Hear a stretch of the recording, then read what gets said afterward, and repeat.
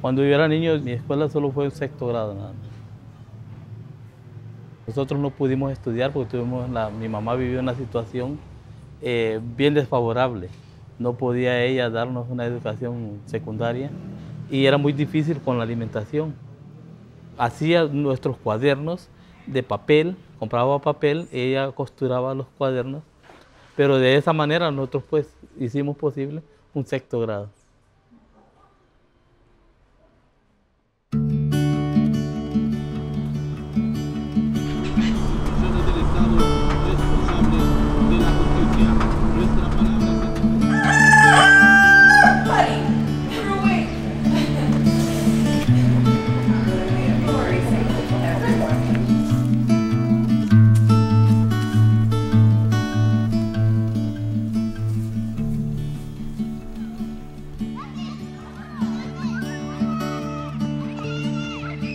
If you go around any first grade classroom or really any community throughout Honduras and ask kids what they want to be when they grow up, you're going to hear so many different dreams. And then when you walk around to houses and you see people in their 20s and 30s and 40s, it can be heartbreaking to see what opportunities they didn't have as a result of a lack of employment, a lack of education, which all kind of play into each other, right? Because we have lack of jobs, which leads to lack of education, which then kind of continues that generational cycle of poverty.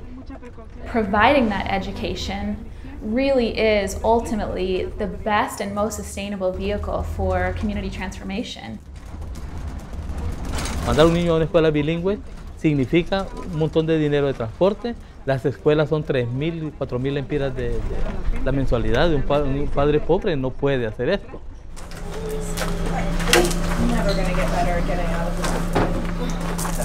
So ultimately, Becca exists because we want to create more opportunities for educational access. Our founder, Jamie Koppel, moved to Honduras in 2001, 2002, and at that point in time, she didn't necessarily have a clear vision of what it was that she wanted to do, but she knew that she felt passionate about education. Estuvo ella con nosotros compartiendo aquí en la casa, familiarizándose cada día más. And what happened was, after a couple of years, she was finding that she wasn't sure if Cofradia was the right place for her to stay located. And there's a really powerful story about 18 parents from the community coming to her late at night, knocking on her door and saying, Jamie, we really want to talk to you. Tuvo que decirnos a nosotros que se iba, pero nosotros le dijimos, Jamie, usted no se puede ir, nosotros necesitamos siempre el apoyo de Beca, nosotros vamos a construir una escuela. And they said, we actually believe in this vision, we want to see this happen, and we are the ones who are going to find the land and put our own sweat and blood and money into really building this school and making that vision a reality. Oh no, Mr. Fajardo, hacer una escuela no es fácil. Nosotros veníamos manejando, veníamos en el carro, en este carro viejo, y le digo, Jamie, nosotros tenemos el deseo de abrir otra escuela. So that school is called San Jeronimo Bilingual School, and it's our first school. It goes all the way from kinder, which actually is preschool, through 9th grade. And we graduate 25 students every year, and those students go on into colegio and following that into university. Mi hijo, pues, Wilito, es hijo de la San Jerónimo. Eso fue lo que yo quise desde cuando él nació. Porque ya lo que digo yo, lo que mi mamá no me dio a mí, yo se lo voy a dar a mi hijo, no sé de qué manera. Pero yo conseguí mi dinero, hice todas mis cosas. Con estas máquinas yo gradué a Wilito. Ahorita pues ya 2 años también de educación de Fabiola en San Pedro, igual con la misma máquina. Y aquí estamos. Estamos siempre al pie de la batalla, es una batalla. Since this school is a community project that really is led by Hondurans within the community, it's critical for every family that's involved in the school to be investing in the school. Some of that is through money, some of that is through helping with the Glorieta, some of it is through helping with events or through cleaning. And that's been the case for all of our 3 schools, that each one of them has happened as a result of the community's passion for education, for educational access, and the community's passion to see further opportunities for their kids and to continue this move forward towards community growth and national growth, ultimately. La primera puerta que se le puso a la escuela la regalé yo. Compré el material con mi dinero y con mis manos la hice y la fui a instalar porque era la puerta donde estaba Fabiola en preparatoria. Y ya compré ese carro y ahí nos íbamos 21, 22 hasta 23, íbamos en ese carro para la escuela.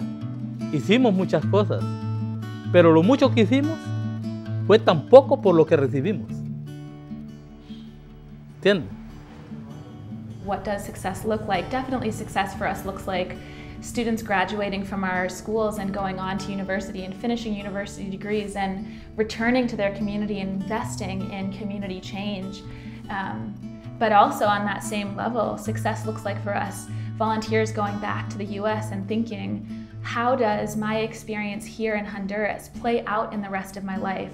How does it cause me to really think about economics and think about gender inequalities and think about globalization in ways that are different? And not only think about them in a way that is different, but engage them in a way that is different and talk about them in a way that is different. And I think so often about, I've heard before that you kind of need to plug into a community for at least 20 years, for a generation, before you even start to see change. And it's not that that change is over after one generation, but really just to start to see the change happens after one generation, when we start to see some of our prepa kids graduating from university and coming back as doctors and lawyers. So what does it look like to really see that vision come to pass? Ultimately, I think it starts with people. It starts and it ends with people. It starts with people who are willing to say yes to something that's bigger than themselves and to something that will push them far outside of their comfort zones and will give them a challenge that they've never faced. For people to say, yes, I want to be a part of the beauty of those relationships, and yes, I want to receive what the communities have to offer, and yes, I want to eat beans almost every day, and yes, I want to sweat beyond what I've ever experienced before in my life, and yes, I want to try what it's like to take a bucket shower, and yes, I want to learn how to dance Latin dances, and yes, I want to learn totally new music, and yes, I want to hang out with families for 5 hours on a Sunday when I'm only tracking about 10% of their conversation, until I suddenly realize one day that I'm actually tracking 80% of their conversation and able to laugh at their jokes. Yeah, I think it starts with a yes. It starts with saying families here matter, and they matter the same way that my communities at home matter. And I want to know those kids, and I want to see their lives changed just the same way that I want to see my own life changed. I think that's what it takes.